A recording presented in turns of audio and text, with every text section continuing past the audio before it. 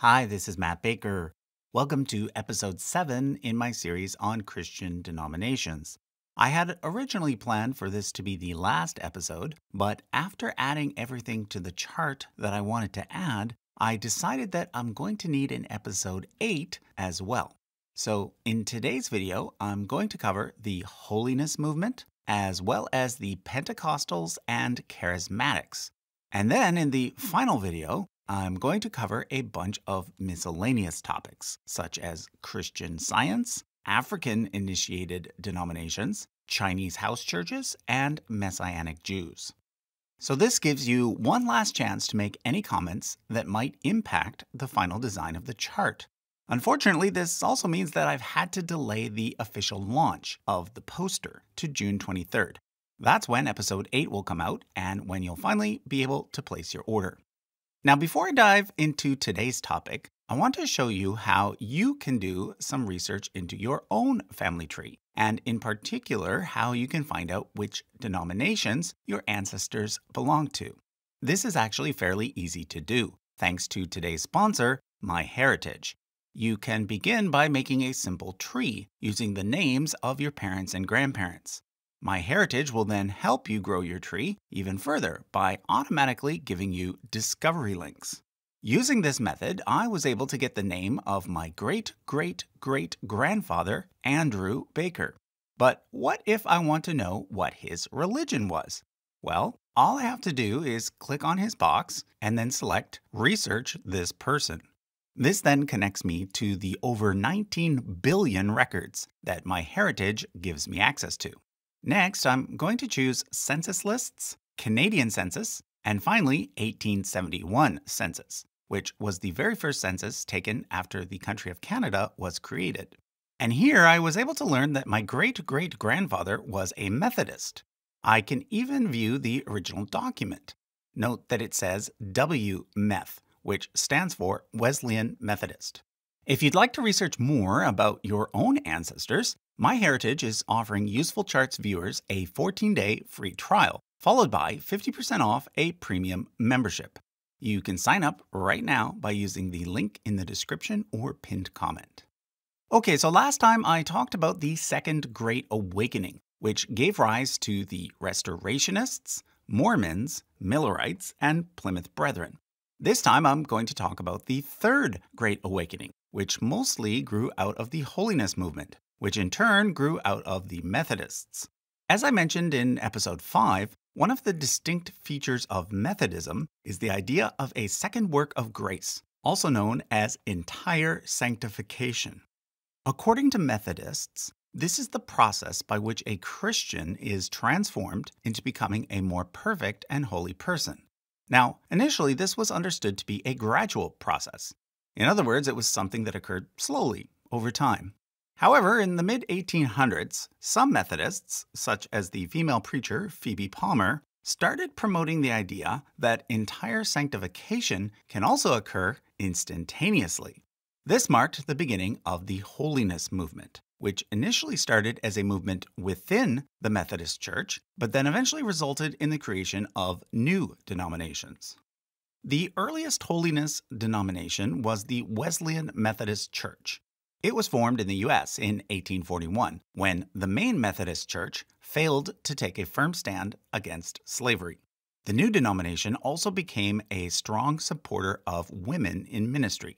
In fact, it was the president of the Wesleyan Methodist Church who ordained Antoinette Brown Blackwell, the first female minister in the United States. The second Holiness denomination was the Free Methodist Church, formed in the U.S. in 1860.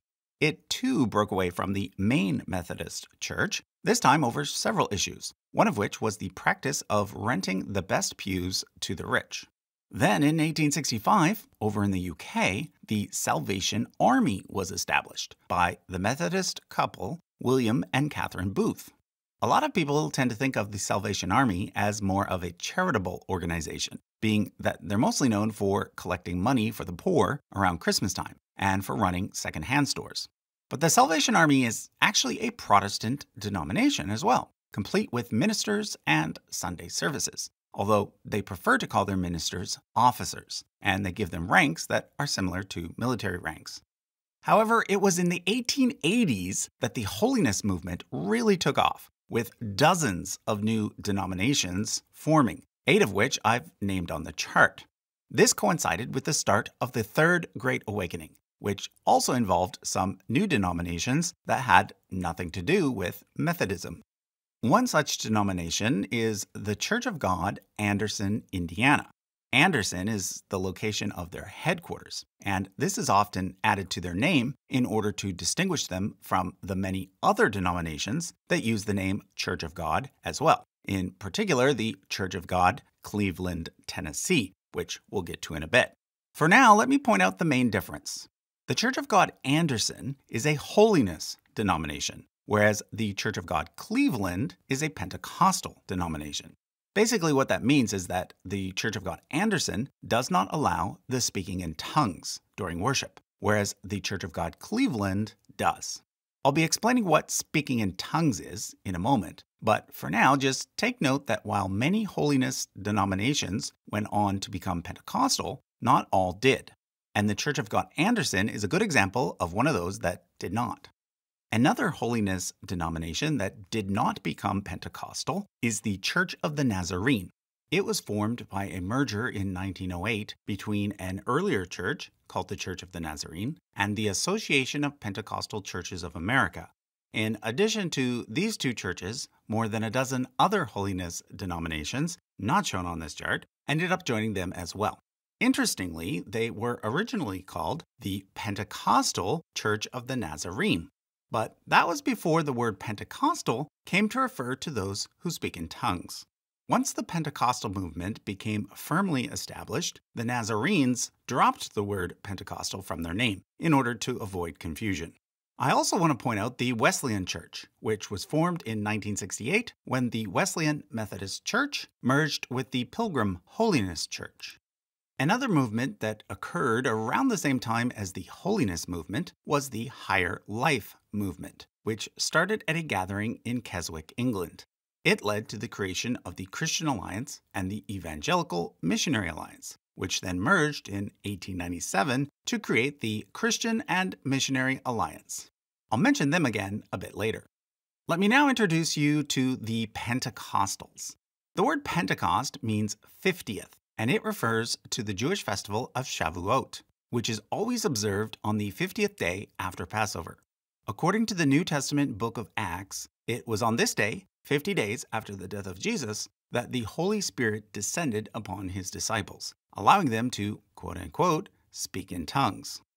Now, for most Christians, this is interpreted as a miracle in which people who spoke foreign languages were suddenly able to understand what the disciples were saying. However, Pentecostals interpret it differently. Pentecostals believe that in addition to suddenly being able to speak in a different human language, speaking in tongues can also refer to the sudden ability to speak in a heavenly language. They think that this is what Paul was referring to in 1 Corinthians 13 when he said he was able to speak in tongues of men and of angels. Let me give you a quick example of what this can sound like.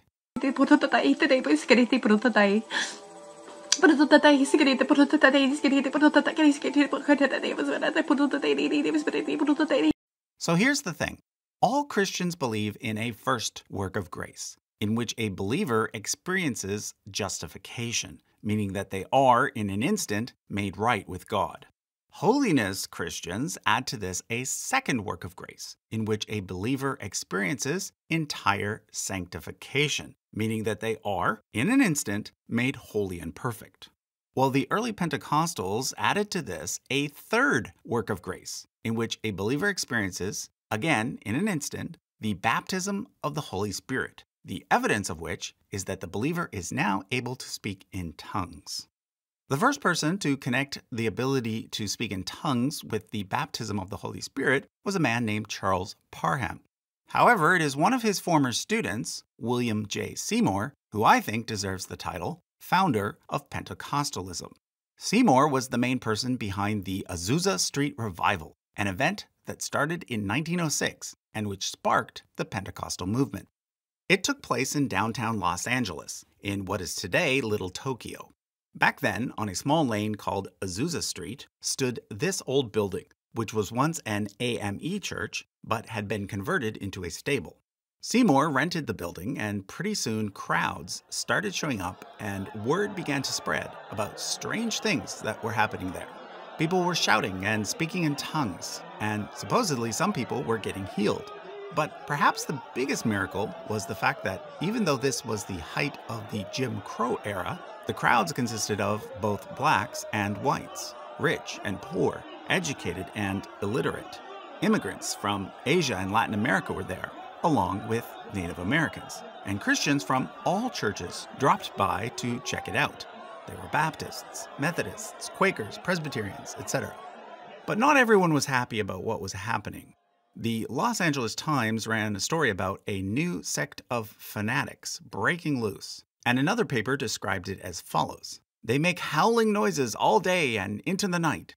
They run, jump, shake all over, shout to the top of their voice, spin around in circles, fall out on the sawdust-blanketed floor, jerking, kicking, and rolling all over it. These people appear to be mad, mentally deranged, or under a spell. But despite the controversy, Pentecostalism did not fade away.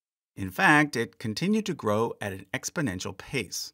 Many of the new Holiness denominations ended up becoming Pentecostal denominations, such as the mostly black Church of God in Christ and the mostly white Camp Creek Holiness Church, which split into the Church of God Cleveland and the Church of God of Prophecy. There was also the fire-baptized Holiness Church and the Pentecostal Holiness Church that merged to form the IPHC, or International Pentecostal Holiness Church. But the largest Pentecostal denomination ended up being the Assemblies of God. It was formed in 1914 when some of the original participants of the Azusa Street Revival, calling themselves the Apostolic Faith Movement, merged with a group of white ministers who left the Church of God in Christ, as well as a large chunk of members who left the Christian and Missionary Alliance. The Assemblies of God differs from other Pentecostal denominations in that it holds to a finished work doctrine. Basically, this is the belief that both justification and sanctification occur simultaneously, and therefore the three-stage teaching of other Pentecostals is reduced back to two. There's just the initial conversion, followed by the baptism of the Holy Spirit, which is evidenced by speaking in tongues. However, there's a third type of Pentecostal as well. These are the Oneness Pentecostals, and I've placed them in the non-Nicene box because they reject the Trinity, instead believing that God is only one person, Jesus. In 1917, some members left the Assemblies of God to join the Pentecostal Assemblies of the World, which is the main Oneness Pentecostal denomination. Two other denominations later split from them, and they eventually merged to form the United Pentecostal Church International. The next Pentecostal group I want to point out is the Foursquare Church, founded in 1923 by a woman named Amy Semple McPherson. The Four Squares represent the idea that Jesus is Savior, Baptizer, Healer, and King. McPherson was an early example of a faith healer, something that is associated with Pentecostalism to this day. She drew large crowds, with people often bringing the sick in on stretchers, and many claiming to leave healed. However, like many of the faith healers today, her career plummeted after a major controversy. In 1926, she was allegedly kidnapped and went missing for 5 weeks. But later, she was accused of setting the whole thing up herself, either as a publicity stunt or to hide an affair that she was having. To this day, the truth of the matter is not known. Now, something else that was happening around the same time that not only impacted Pentecostalism, but Christianity as a whole, was the fundamentalist versus modernist debate. The late 1800s and early 1900s saw major advances in the fields of science, archaeology, and textual criticism. Therefore, many biblical scholars started to understand the Bible in a more literary way, rather than as a primary source for straightforward history and science. This led to the divide I mentioned in a previous episode between the more liberal, mainline denominations and the more conservative, evangelical denominations. On the evangelical side were those who called themselves fundamentalists. This term comes from the 1910 book called The Fundamentals, which, among other things, emphasized that the Bible should be understood in a literal way. Generally speaking, most Pentecostals, as well as most Baptists, stuck to a more fundamentalist approach to the Bible going forward, whereas the mainline denominations adopted a more modernist approach, creating a divide within Christianity that exists to this day. Now, before I leave Pentecostalism, I want to point out one denomination that actually originated outside of the U.S. This is the Apostolic Church, which grew out of the Welsh revivals of 1904 and 1905. I should also mention that all of these Pentecostal denominations went on to plant churches all over the world, so much so that Pentecostals, taken as a whole, now make up the second largest group within Christianity, after the Roman Catholics. I now want to turn my attention towards the Charismatics, who are often lumped together with the Pentecostals, but are actually a bit different. The largest charismatic church is actually the Universal Church of the Kingdom of God in Brazil. The charismatic movement started in the 1960s as sort of a second wave of Pentecostalism. But this time, rather than leading to new denominations, it mostly just led to some people within older denominations embracing a new style of Christianity. So nowadays, within the Anglican Church and even the Roman Catholic Church, you can find certain congregations that look a lot like Pentecostal churches. In these cases, we would call those congregations charismatic. This could mean that the members there speak in tongues, either publicly or privately, but it could also just mean that the music and worship style they use is more similar to the worship you'd find in a Pentecostal church. So I suppose you could think of charismatic churches as being a kind of Pentecostalism light. The Christian and Missionary Alliance is a good example.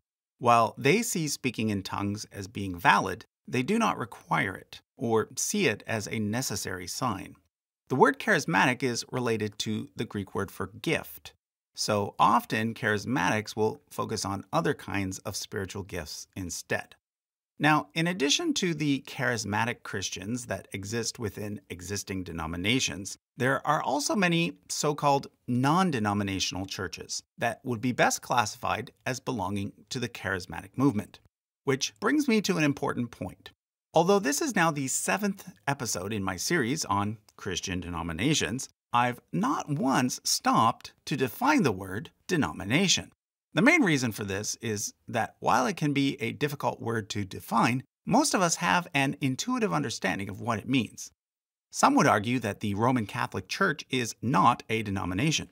Likewise, many would argue that Baptist churches are not part of any denomination, nor are Churches of Christ or Quaker meetings, and so on. But in this series, I've been using the word denomination in a fairly loose way to refer to any grouping of Christians based on shared characteristics and/or shared history. Ready to Harvest actually has a great video on what is a denomination that goes into this topic in greater detail. So if you want to know what I mean when I use the word denomination, I suggest that you watch his video, which I'll link to in the description, along with a video he released just today about Pentecostals. Which brings me to the point I want to make about non-denominational churches. Non-denominational churches are not really non-denominational. Most of the newer ones have a lot in common and started to spring up around the same time. So basically, we could lump most of these non-denominational churches together into a denomination of their own. And that denomination would probably fit best under the charismatic umbrella. Some examples of this would include the British New Church movement in the UK and the many churches associated with Calvary Chapel, the original Calvary Chapel having started as a breakaway from the Four Square Church. Its founder, Chuck Smith, was associated with the Jesus freaks of the 1960s, who were kind of the Christian version of hippies. He also founded Maranatha Music, which to this day produces a lot of the worship songs used in churches all over the world. Some people see the rise of the charismatic movement in the 60s and 70s as a fourth Great Awakening, but the use of that term is debatable, so I've chosen not to use it on this chart. Okay, so that's where I'm going to leave things for today. There are still several topics to discuss, and that's why there will be an episode 8 released on June 23rd, which is also the date that I'll be releasing the poster. However, before I go, I do want to point out one change to the chart that I decided to make. A lot of people requested that I remove the Westboro Baptist Church, which I had mentioned in episode 5. Initially, I didn't want to remove them because I felt that they were notable, and I didn't want to be an arbitrator of who is or is not a Christian, even though in the case of Westboro Baptist Church, virtually everyone agrees that they are more of a hate group than a church. But eventually someone who I believe is a veteran convinced me that they should go. So they're gone.